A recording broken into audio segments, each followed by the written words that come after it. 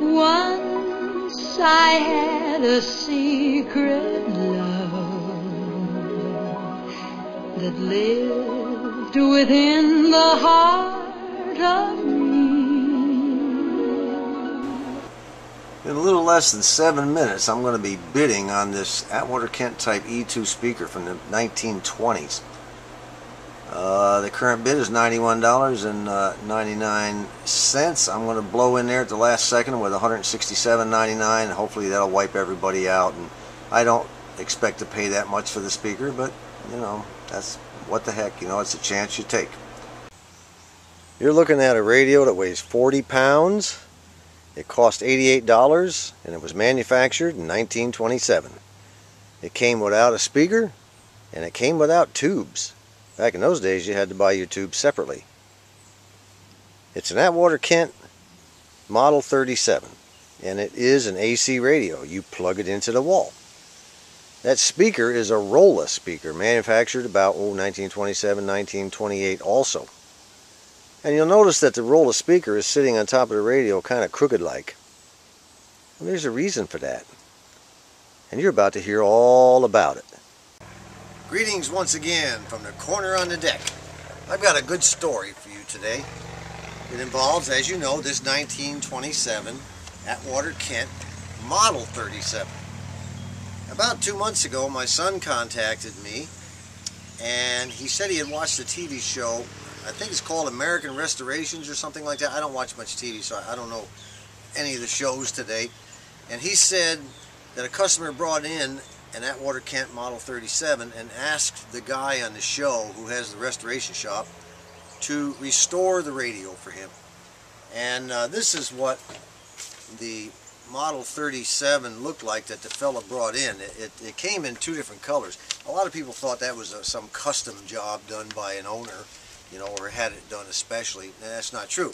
The 1927 Model 37 came like this, and it also came like this, and with this speaker. So that's kind of a cool looking radio right there. My son really liked that radio, and the reason he liked it is because sitting on top, this one here does not have it, but sitting on top of the one that was on that television was a gold medallion of a sailing ship, you know, with the masts and the sails all billowing out.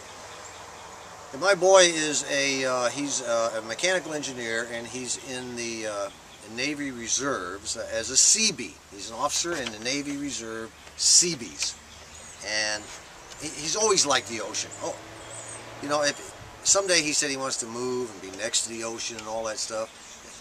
I'm not me. You know, I'm not into the sea, into the ocean and all that stuff, but he is. And he and his wife both enjoy. That's why they go on a lot of cruises, you know. They like being out in the ocean all the time. Anyway, he contacted me. He said, "Dad, you think you can get me one of those radios?" I said, "Well, yeah, I guess." He said, "I'll make sure it's got that medallion on there with that big old ship, you know, that old sailing ship." He said, that's what really I like the best." I said, "Yeah, I can probably get you one." I said, "I'll do my best. It won't be cheap. It shouldn't be all that expensive either." He said, "Okay, just do what you can." I put an advertisement in the antique radio forum, and I just basically said, "Hey, look, I want an antique, or I want an Atwater Kent Model 37 in good condition, good restorable condition. I don't want any junk. Let me know what you've got." Well, a fellow named Brian, a couple of days later, contacted me, and he's from Nevada, if I recall. It's been a couple months, like I said. And he said, "John," here's what he wrote. He said, "John, I have an Atwater Kent Model 37 with a Rolla speaker that was bought along with it back in the 1920s. At one point a few years ago, I restored them and had them playing. But the last time I turned it on, it didn't pick anything up. So I guess it probably needs some additional repair. I've pretty much had to give up on doing much myself anymore due to some arthritis that's hit me over the past year." And then he told me the story behind this radio. This radio came from the gold country of California, a place called Murphy's, California, and there was a gold mine there called the Royal Gold Mine, and the family that owned that Royal Gold Mine were the ones that purchased this radio and this speaker. And they had it in a very big house. Of course, you know, the gold mine owners, when you don't own a gold mine back in the 20s and the early 30s and even the 40s, you could live in a pretty big house. And from what I've been able to dig up, I'm almost certain it's the same gold mine. It's closed down now. It shut down after World War II.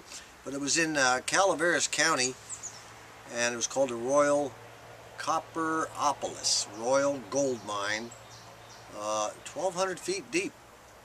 Pretty big gold mine. Well, apparently there was a dispute at one time between the workers and the owners of the gold mine, the people who bought this radio and this speaker. And the owners of the gold mine decided that they better hide the records of the mine as part of their, you know, protective measures. So they had a secret room built in their mansion or in their large house. And in that secret room, this hidden room on the second floor, from what I understand, they put the records of the gold mine. They had a few other things stashed in there, and they stayed there for years and years and years and years. And there was also another room or another space that was built by brick. There was also a secret chamber in the house. Right? Apparently, they stored gold and records and things like that in the hidden room on the second floor, but there's really no known item of what was stored in the bricked in area. It was a false wall. Well, the mine closed, the people that owned the mine died, and the daughter got the house, the daughter got what was left of the mine, she got everything, and then eventually she died also. And her husband, who lived apart from her at this time, he got a friend of his, and he said, hey, look, let's go down to the house and clean it out. I need some help. My wife passed away. He said, okay.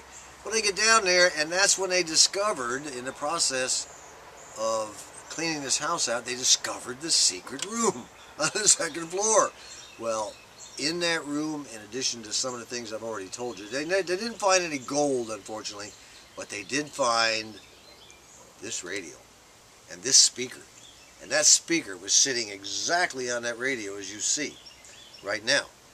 And it sat hidden in that room for 75 years. This is incredible.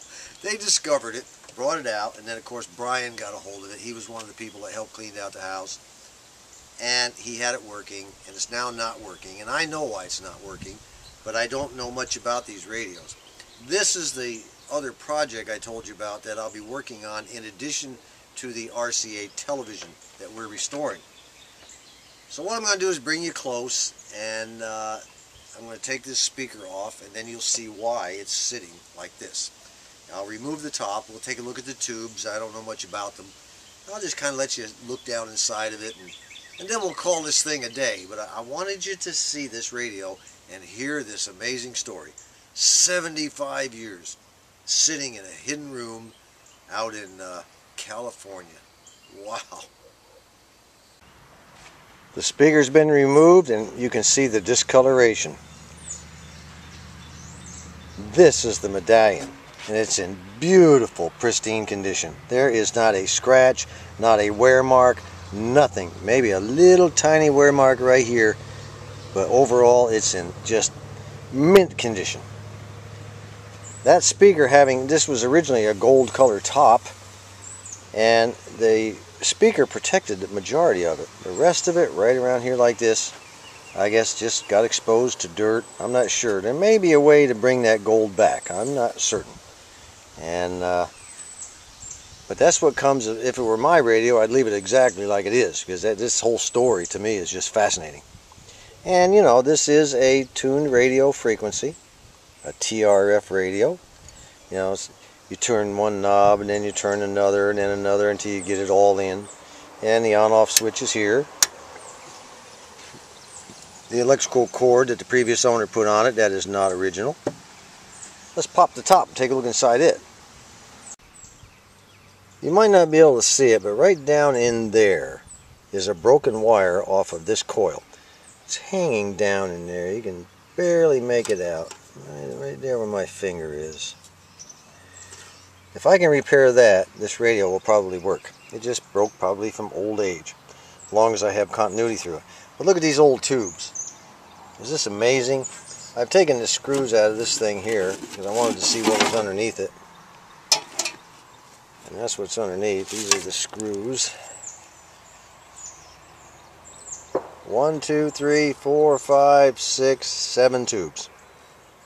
I don't know what's down in here. I don't know what's where. I guess it doesn't really matter.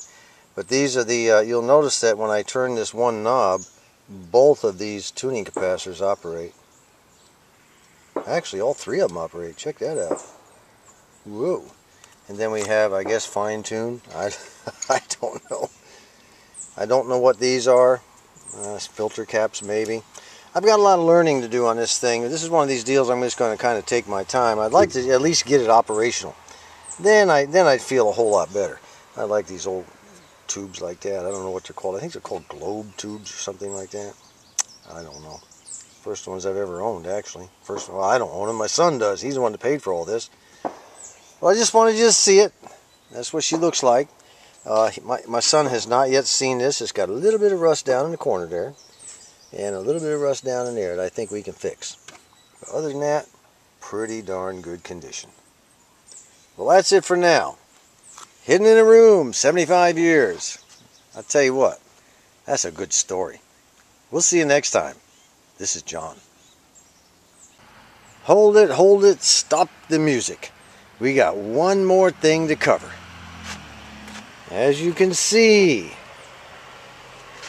I was successful in winning the bid for that speaker. So now we have a matching speaker to go with our Model 37. All too soon my secret love became impatient to be free.